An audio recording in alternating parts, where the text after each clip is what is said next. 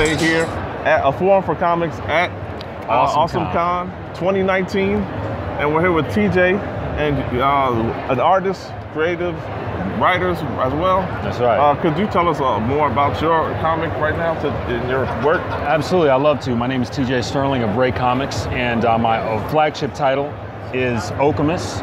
It's a sci-fi martial art action story about a young kid of color that has an incredible superhuman ability essential to save the human race. And he's being pursued by warriors in the future that actually want to steal that power for themselves. I don't want to ruin it for you guys, but I'd love for you to check out the series, see what's going on. And again, we actually have 4 books in the series right now. We've got issue 0, 1, number 2, and then number 3 for purchase. Issue 4 is actually going to be out in July in just a few months. Yep, definitely check out his comics. I have a few questions because I'm excited. This is my first interview with a creator. Hey, let's do it. So what made you, what inspired you to make your character, or what draw you to making your character, this comic book? Yeah. Absolutely. The inspiration behind my character was really just kind of a necessity, you know what I'm saying? Like, I personally grew up not seeing enough representation in the comic book store, and I always loved sci-fi, time travel, action, martial arts. So I wanted to make a comic that was cool, that we could all relate to, but had all those elements kind of just put into it, you know what I mean? Yeah. Yes, sir. That's awesome. And how often, like, as a creator myself, because I do like sketch comedy and improv. Yeah. When you, how often do you practice your writing or art? Is that every day, or? It's an everyday thing. Yeah. You never stop working at what you're doing, because even if, let's say, we just all have those days when we just don't feel like doing something. Like, it's one of those tiring days where we just got home from work, whatever, and you kind of want to just chill on Netflix or catch up on a series or whatever. But on those days, you got to be doodling, got to be writing, you got to be doing whatever it is, even if it's in a small increment, you know what I'm saying? Because we're all going to have peaks and valleys, you know what I'm saying? You just got to make sure that you're consistently on that marathon and you're never stopping, you know what I'm saying? Never stopping, hard work, dedication. That's right. Yep. And is this your first con, or how many have you been to? Well, I've been professionally making comics and going to conventions since 2015. I average between 10 and 15 conventions a year. Wow. So I'm traveling, 6 to 7 months out of the year, every year.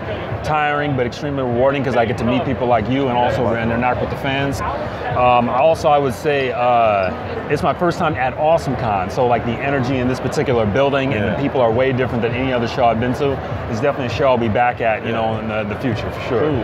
Well, that's all the questions I got for today, and I'm just gonna, hold on one second. We got another question. I got one more question. Hey, yes, sir. So are you a martial artist too? Yeah. Yes, I am. I actually did martial arts for 12 years, Shidokan karate, so it's also part of my makeup as a person, you know what I'm saying, when it comes to respect, when it comes to diligence, all that stuff, it's all within there, you know what I mean? I just learned this week that this means make peace, not war, right? That's right. Peace. That's why it's usually followed by a bow, some sort, you know what I mean? So that was great. So I'll end it that way, this way. I got one more question. Go ahead. Let's see him on the show too as well. I'm sorry. I mean, this is also, he goes by... They call me War Machine. War Machine. War Machine, let's go. I ain't gonna call him Big Black, but yeah, it is. War Machine, you good.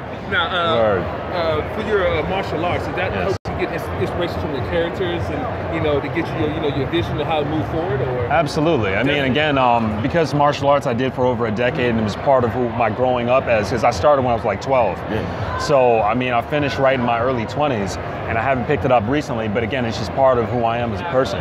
And really, again, like, there's a credo, you know what I'm saying? In martial arts of every kind, there's there's respect, there's diligence, there's consistency, there's all these things, those values that help you become successful as an adult. So I always recommend young kids to do it because it's so important, you know what I'm saying, as that foundational element. Yeah, I agree. I definitely agree. I did Taekwondo for only for 6 months because life got crazy. But in that 6 months, I learned balance, you know what I mean? So, like you said.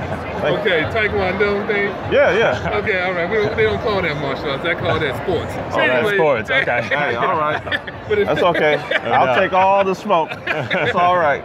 Please, it's an honor, and I definitely it's an honor. I appreciate you for doing this. Yeah, absolutely. I mean, especially coming out here. Are you going to go to BlurCon too? Or? I will be at BlurCon. So we do a follow-up interview, and I'll have another book. Issue 4 of the series will be at BlurCon, so we can talk about that then. Definitely. Awesome. Yep. And one more, we're gonna have all of his information down in the link in the description below. We're gonna have a link to your comics, and also just subscribe to his page. Go ahead and buy his book.